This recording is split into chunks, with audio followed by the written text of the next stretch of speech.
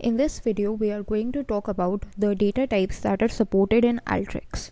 So as we know that Alteryx is a self-service data analytics tool, it makes the process of ETL easier, and it is a super tool that combines the functionalities that are required for the steps of data preparation, geospatial analysis, and data science. Mainly, to support all these functionalities, Alteryx uses these 5 data types. These are the 5 data types that are supported in Alteryx, which are string data, numeric data, date and time data, Boolean data, and spatial objects. Once the data is brought into Alteryx, the Alteryx data type is applied to the entire column and each value within that column. Alteryx tends to use the best suitable data type for the data coming from the databases or the structured files such as Excel within the Alteryx table. Now let us look at all of these data types in detail one by one. So first of all, we come to the string data type. String data represents only text. Even if the data is numeric or spaces or special characters, if a string consists of numbers, it is ideally advised to first convert it to the numeric data type. Then you can just perform the calculations into it. The string data is the one that is kept as it is. It is further divided into these 4 categories, that is string, v-string, w-string, and v_string. String and w-string are of fixed lengths, and you have to set the predefined length of the string. So suppose you have set it to 100 characters, then every time it would take 100 characters. The w-string can hold more international characters. Now we have v-string and v_w string. It stands for variable. The v here stands for variable. That means we cannot set any predefined length, or we should not send any predefined length, and it adjusts itself according to the length of the text of the value that it is going to hold. Next we have is the numeric data type. Numeric Alteryx data types are the ones that contains only the numbers. It stores the numbers that could be represented by either a single digit or by multiple digits as well. We have different combinations in this, like byte, integer, fixed decimal, float, and double. Byte and integer are the whole numbers. Fixed decimal, float, and double include a decimal number as well. Byte is a small number. Then we have integer, which has more significant numbers. As you can see, their range as well in the examples. Then we have fixed decimal, which is used for currency, and float and double. So this is fixed decimal, which is used as a currency. That's a numeric value with a decimal. Next we have the float and double, which are used for more precise numbers. Float and code are not good because it comes to comparison, they are never equal. Float is generally used to save the memory. Now the next data type we have is the date time data type. In Alteryx, the format of date, time, and date and time combined together are fixed.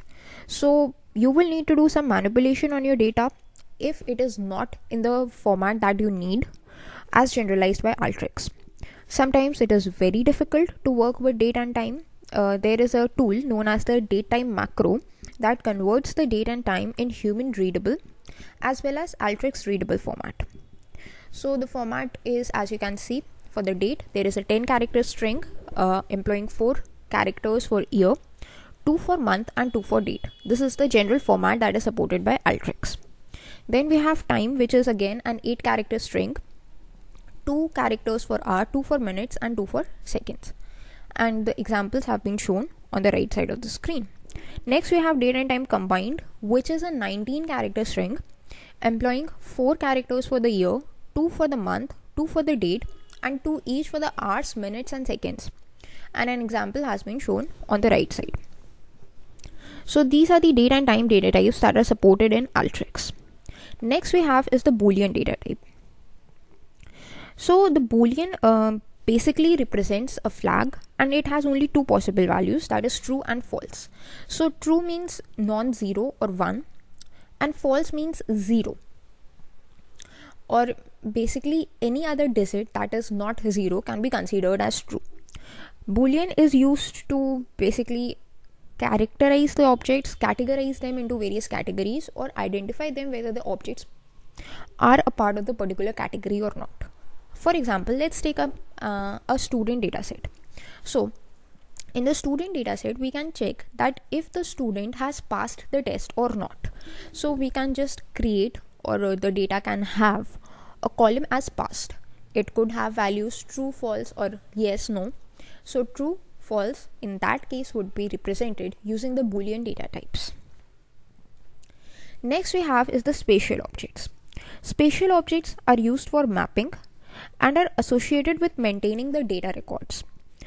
A point, a line, polyline, or polygon all comes under spatial objects, which can be used for mapping.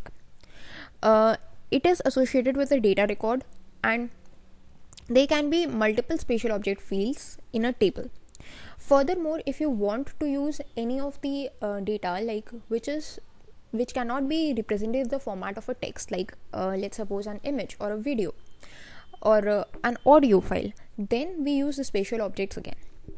So what happens is, when you just import the table or any kind of an Excel file, then what happens is these spatial objects are automatically invoked. Actually, there are two ways through which this Alteryx imports these data types, like how it uses these data types. So let us take a look at them as well.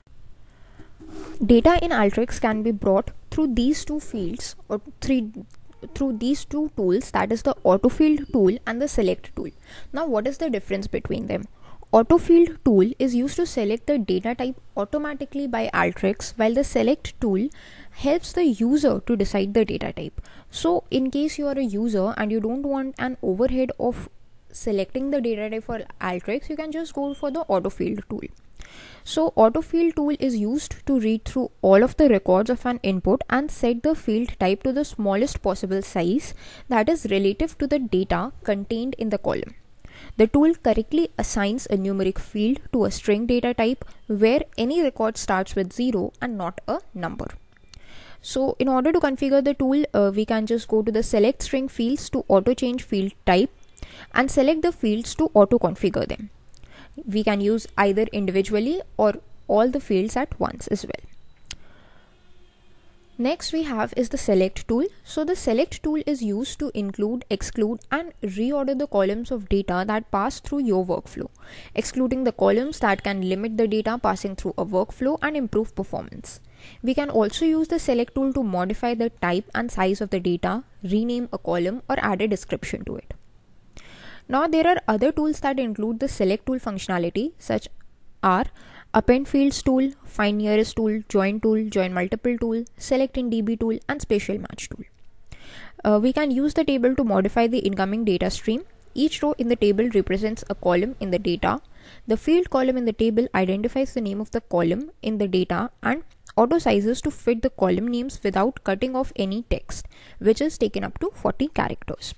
So this is how the autofield tool and the select tool works in Alteryx. Now as we know that there are multiple tools in Alteryx and each of them have a specific functionality. In case you are interested in learning more about these tools, then what you can do is refer to the official Alteryx documentation. Now how to access it? Let me show you. So in order to access it, first of all I have opened up Google, and all you need to do is Google Alteryx help. So once you Google it, the first link that comes up is the home page. Instead of going to the home page, you can select on this documentation link.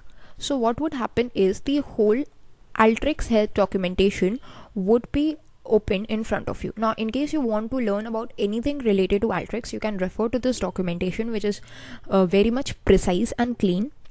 In case you want to learn about these tools, specific tools, then you can refer to this menu over here, where all the tools are present and they are configured, or they are grouped together. Like all these tools that are present in the in-out tab are together grouped in this in-out. The tools that are present in the preparation tab are all present over here. You can click on any of these links and that link would be opened. Here you would find the way through which you can use the tools, how to use it, how is it looking, and how you can configure it. Then you can also see some examples that what would happen when this tool is being used, what kind of output you would be seeing. So these are the documentation that would help you to learn about all the tools in Alteryx, but the common ones that are used and the most important ones we would be covering in this course. So stay tuned for the next video. That's all for this one. Thanks for watching.